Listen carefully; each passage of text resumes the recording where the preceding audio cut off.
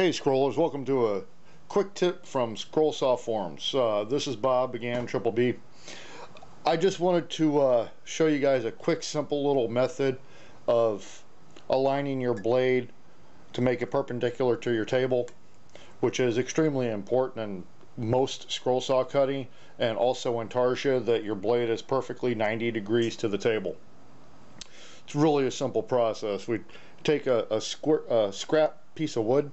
We make sure that at least one side is nice and square so that it lays across the table nice and flat. And also, if you have a plate like this one, just happens to be one of my backup scroll saws that I got out because my normal saw, the head tilts instead of the table, and I just wanted to show this process by adjusting the table instead of the head because I think more people can relate to that. But anyway, first thing we want to make sure is that our block is as wide as we can get it and still be cuttable on our saw. The higher this is, the more accurate the measurement is going to be when we actually make a cut in the wood. Having a thicker piece here is much better. It just gives you a lot more surface area than trying to use a little thin piece of 3/4 here. This piece of wood I've got here is about 1.5 inches thick. You know, I could go a little bit bigger, but this is fine actually. So we'll go ahead and put a little slice in here. I've used this block before for this, so there are other cuts, but let's just go ahead and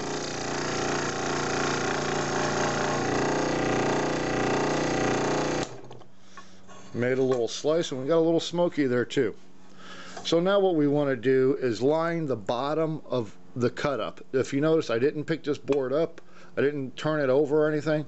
I kept it just the way it is and just slid it around, and we want to line the bottom of the cut up here. And obviously you can see we're way off parallel here. So what we want to do is, with this lined up, the bottom of the cut lined up, we just want to eyeball this and split the difference between the line we cut and the blade we have here. So we'll make a little mark here. You know, doesn't have to be perfect, it'll be close. And we'll just loosen our table up a little bit. Move the table to the line. Give it a little tighten down. And we'll pick a new spot and try it again. We don't want to do it on the same spot. It's just easier to keep track of where you're cutting the wood and make another one. So here we go.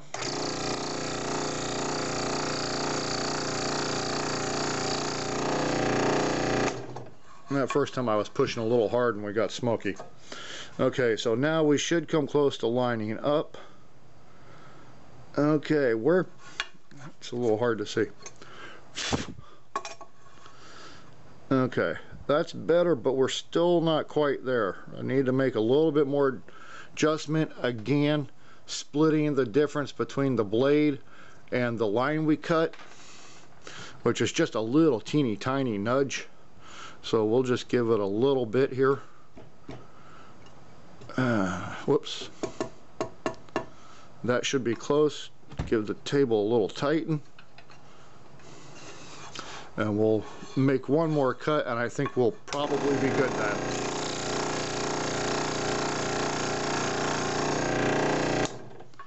Okay, there's our line. Yep, that's perfect. Okay, so now by doing that, we know that this table is perfectly perpendicular to the blade, or at a 90-degree angle to the blade. So we don't have to continue doing this process over and over and over every time we have to move the table. A real simple thing to do is get yourself a more permanent piece of wood. This is a little piece of hardwood, I believe it's walnut.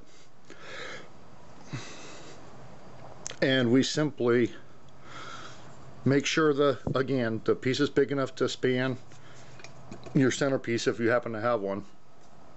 We'll just turn the wood around.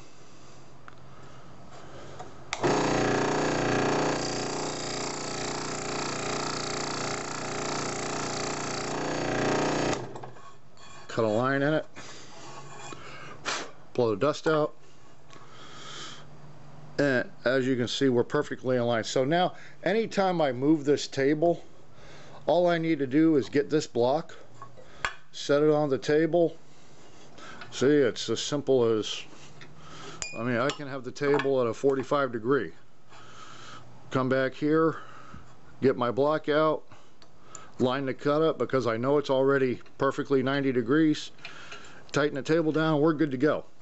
Now, one thing that you need to kind of be aware of is the fact that if you make this cut with a number 3 blade, mark your block somewhere with a number 3 on it, because you don't want to use a bigger blade if you're trying to align the table up, simply because if you were using, say, a number 9 blade, a number 9 is a lot thicker than this, and if you cut this with a number 9 and you put a 3 or a 1 in there, you're going to have a lot of extra slop inside the slot. I hope that came out right. Slop inside the slot. Easier done than said, I guess. So anyway, you just dedicate your piece of block to the blade. If you don't need a number 3 blade on the project, just go ahead and grab a 3, line your table up, and then change the blade to whatever you need. You know, it's pretty much that simple. And I also like to write on big letters in here, something like blade setup, and put it in marker, or wood burn it, or, you know, get fancy and draw a pattern and write it on. You know, we're all scrollers, we can get creative and do fancy things. But anyway, it's just simply for lining your blade up. And now I never have to use that process again because I've got this piece of wood. You know, later on if the wood warps or something, you know, I can always cut a new one. It's not a big deal, but I simply don't have to go through this every time I want to align my blade. It's much easier now. Anyway, I hope you enjoyed it, and if you wouldn't mind, click like if you liked it. If you didn't like it, don't click like. That's okay. But you can also subscribe to my channel. That would be a wonderful thing, because there will be a lot more videos coming out. And anyway, happy scrolling, everybody.